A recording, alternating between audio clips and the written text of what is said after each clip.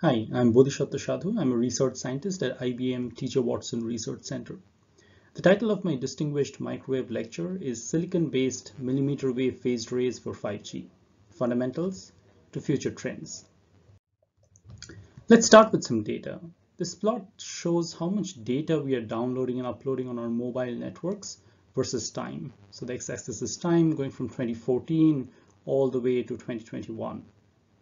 And riding on the success of LTE, we have seen a stunning growth in mobile data. The amount of data has grown by more than 2,000% going from 2014 all the way to 2021, and you can clearly see the exponential trend here.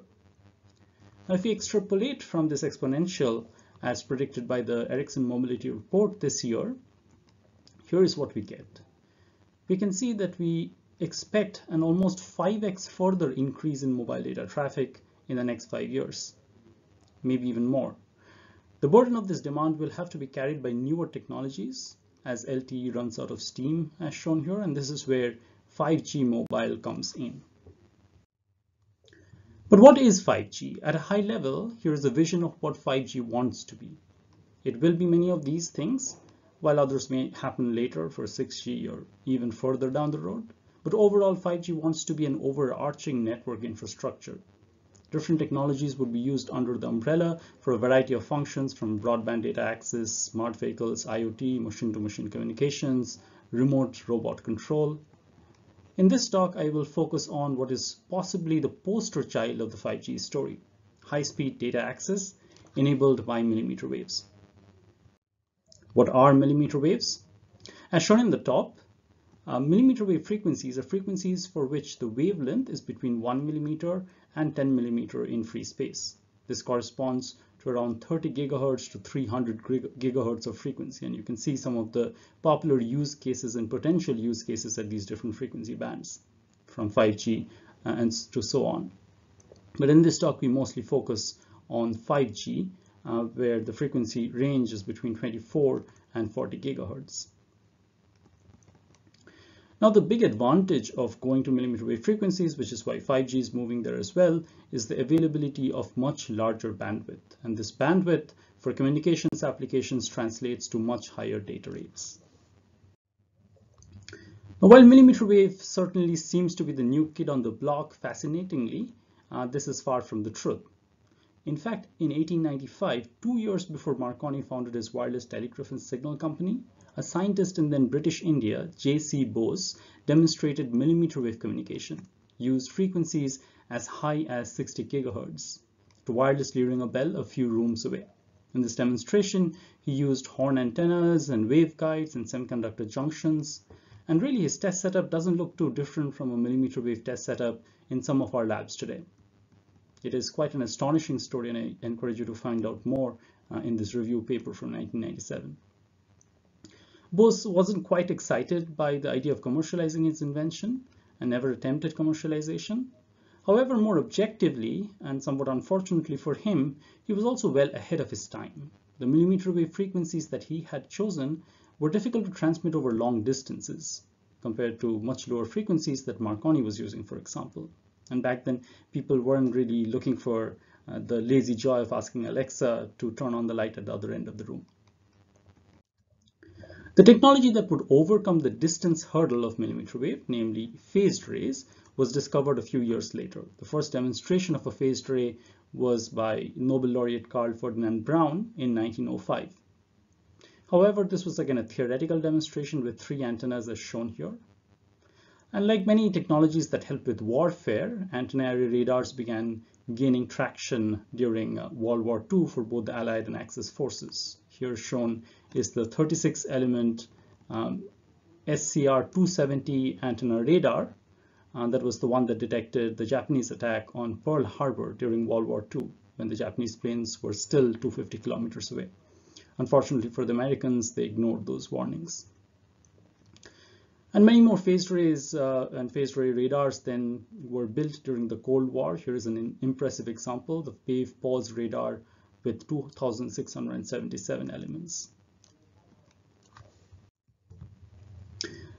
From those early demonstrations more than 100 years ago, we are now beginning to have millimeter wave phased array radios inside our pockets. For example, if you look at the recent Samsung and Apple phones, they all have millimeter wave radios and sensors inside. It has been quite a fascinating journey going over these 100 and more years, and it has relied on implementing millimeter wave phased array circuits in silicon technology. So in this DML talk, I will go into the details of what phased arrays are and how to design and integrate these phased array circuits in technologies like we have today. In terms of how the high-level idea works, here is a vision of millimeter wave 5G that companies like the Ericsson, Samsungs, Verizons, and Qualcomms of the world had back in 2014. Having seen the development of millimeter wave and phased arrays mostly in the 60 gigahertz band, they thought they could use millimeter wave base stations and have them create beams as shown here. And then these beams could point at different users, and we could switch beams from one user to the other, and they would be used in a time division duplexed fashion to serve the multiple users in a given geographical area. And this is just very different from how things had been before with 1G all the way through 4G LTE, where communication beams were omnidirectional, so they were transmitted really in all directions. Millimeter wave also was far from being a proven technology at that time, especially silicon-based millimeter wave phased arrays. Ericsson approached our team at IBM Research because we had experience with millimeter wave phased arrays, and together we built a phased array testbed prototype in 2016. While it was developed really as a research prototype, it got a lot of interest within Ericsson and from Ericsson's clients, and they productized it in a year time in around 2018, and soon Verizon had rolled out versions of the phased array across the US. And now we have the Verizon ultra wideband 5G in 1,500 plus cities that enjoy millimeter wave 5G service using versions of the chip that we had first built. So in this DML talk, I'll go into the details of the circuits that we used in this first 5G phased array. The 32 element phased array chip we built is shown here. It's about 1.5 centimeters by 1 centimeter in terms of the size, and it's built in silicon germanium by CMOS technology. I also talk about the package and antenna design that enables near ideal phased array characteristics even without using any calibration. I go through some of the demonstrations of this radio module. For example, beam forming by turning on elements one by one. So as you can see, as we turn on the elements, we have a beam that gets formed in space. And here is the measurement result of that beam being formed in space, almost ideal in terms of how the beam should look.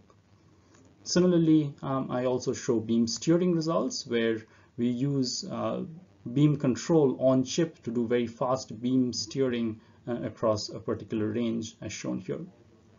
Both the beam forming and beam steering are almost ideal as you expect from textbook MATLAB kind of demonstrations, and represents a very sophisticated level of engineering that we are capable of in these radios today to be able to do this in hardware. And then for the final section of my talk, I'll take a peek into the future of communications and what that might have in store. And for this, I will look back really at the past 15 years in the context of wireless communication and distill down 3 factors. Number 1 is the integration of wireless devices with CMOS that has brought a lot of digital programmability to multi-antenna wireless radios.